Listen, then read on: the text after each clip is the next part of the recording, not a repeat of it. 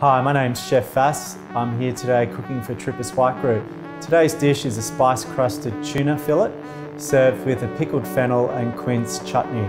This is a great canapé dish, or you can even serve it as an entree in a larger size. In a saucepan, we'll add the diced quinces, diced fennel and chopped onion. And we'll add to that the dry sultanas, the Cornwell's apple cider vinegar, the ground ginger, turmeric, cumin, coriander, and a little splash of sea salt.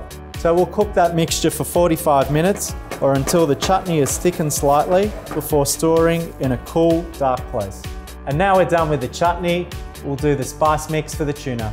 Heat the seeds in a dry pan over a medium heat. We don't want to heat those spices up too hot, otherwise they'll burn.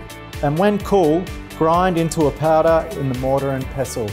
We'll roll the tuna pieces in the cooled spice mix and then sear these in a hot pan with a little of the golden canola spray until golden on the outside, yet still raw in the middle. We'll let the tuna cool and then slice into thin strips. We'll place little tablespoons of the chutney on our plate and then a small slice of the tuna on top. We'll season the raw tuna pieces with a little bit of sea salt and add some micro celery to finish the dish.